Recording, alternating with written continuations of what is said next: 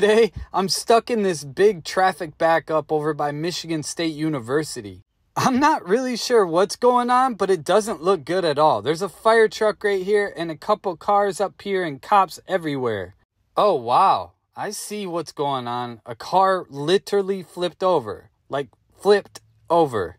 I hope they're okay. I wonder if, maybe they just got tired of being in the zipper merge and quickly sped out of there and T-boned somebody and just flipped? Or were they literally trying to do gymnastics? I don't know, but that does not look good. I swear, every day in trucking, there's something new. I see this kind of stuff all the time, and it just makes me wonder, what's the rush? Let's slow down and chill out.